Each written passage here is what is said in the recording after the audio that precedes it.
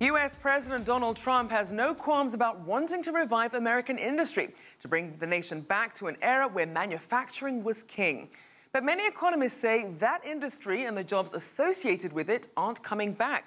Some say the future lies with tech and what they call the weightless economy. But what exactly is it? Here's a closer look. The weightless economy refers to the products and services that have no physical weight. Computer software, for example. In developed countries, intellectual capital, not manufactured goods, represents an ever-increasing proportion of GDP. Weightless economies have two main characteristics. One, it costs a lot to develop and market products like video games, an app, or streaming music platforms. Two, weightless products can be distributed infinitely at little to no cost. When Apple, Google, or Tencent release a new app, they can sell it and deliver it to anyone in the world via the internet. Experts predict the weightless economy will help developed countries double the size of their GDP by 2036. Now, for more on the weightless economy, we're joined by Brian Schaitkin, live from New York. He's a senior economist from the Conference Board. Welcome, Brian. Thank you, Rachelle. So just how important would you say the weightless economy is when it comes to global economic growth? The concept of the weightless economy is fundamental to thinking about how consumers consume, how businesses invest, and also how businesses are going to evolve and how competition is going to evolve going forward. The economist Michael Mandel of the Progressive Policy Institute comes up with this distinction between what is called the physical economy, those industries that actually produce physical output, and the digital economy, which is what we're talking about when we think about the weightless economy, which refers to those sectors of the economy that produce digital outputs or weightless outputs. And what we're seeing increasingly is this blurring of a distinction between the physical economy and the digital economy. So for instance, I was out on a run on Sunday using Under Armour shoes, and I had the opportunity then to use an app called Map My Run. And so that is a case where you see the movement from a purely physical product into a digital output. Right. And that's sort of the transfer that we're talking about when we refer to the weightless economy, and that's why it's so fundamental, exactly because of that blurring that takes place. So as we look at this, which countries would you say should we expect to see the largest growth in terms of this weightless momentum we're seeing?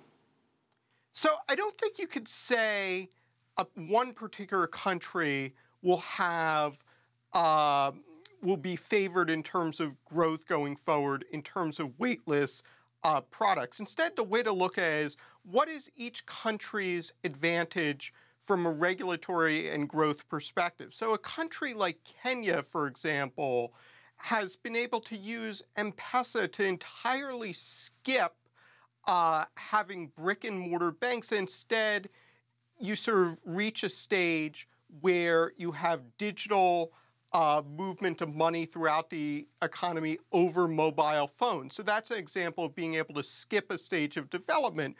Whereas, of course, in the US, I mean, you're going to continue to see, because of the ease of being able to set up businesses and the amount of high-quality digital workforce that's present, you're going to continue to see the establishment of large tech firms, and that being a major driver of economic growth going forward. So I don't think it's about looking at one particular country. It's instead looking at what are the particular characteristics that could advantage one country to be able to develop along a certain way in thinking about how the weightless economy is going to benefit a given economy. Now, one thing that does make it easier is regulation. So as you look at some of the regulations in countries that are really incentivizing companies to step up their movement in the weightless economy, how are regulations keeping up with this? Well, it's not always in the way that you would expect. So in the US, I think one of the reasons why big tech firms have tended to come out of the US economy is that there's been less of a focus on maintaining a certain level of competition. Many of these weightless economy firms benefit from network effects.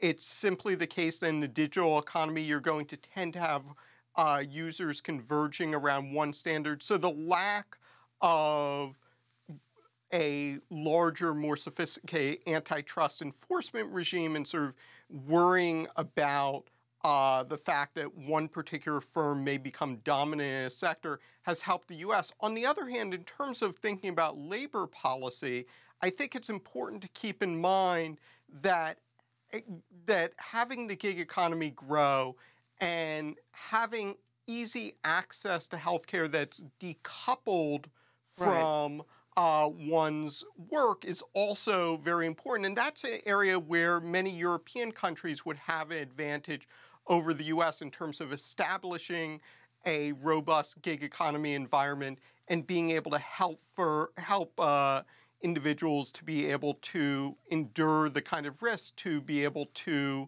not have a permanent job. So I think that's one advantage, one place where Europe has a bit of an advantage. Now, let's also look at some of the challenges. We're seeing that critics are saying that with this growing online presence, this means a lot more energy consumption, which could trigger a bigger carbon footprint. And there's also the potential to perhaps widen the wealth gap between those who are able to access these products and those who can't. What would you say are the really big challenges in the weightless economy? So I would say your concern about the carbon footprint is, to me, less of a concern, because when you look at how utility grids operate, the main challenge is being able to provide power right now at peak hours, because because users are going to converge in terms of their use around certain hours. Instead, what large data centers end up doing is using power during the day in a flatter way, or they can even move power consumption towards the evening. So as a result, they're well equipped to be able to be served by alternative energy sources, solar and wind in particular. So I think that's less of a concern. What's more of a concern is the question of inequality. Because as I said, network effects are paramount in the weightless economy. So as a result, wealth is going to converge among certain firms. High-powered human capital also is absolutely critical. These are firms that rely on having the best and the brightest people. And as a result, we've seen the growth of what's been called in the literature a superstar economy. So whereas you see that right now in entertainment and sports, you're increasingly seeing that in tech. And I think that's a very important change to consider when you're thinking about the weightless economy. All right. Well, thank you so much for your insights, Brian Schaitkin, Senior Economist at the Conference Board. Thank you, Rachelle.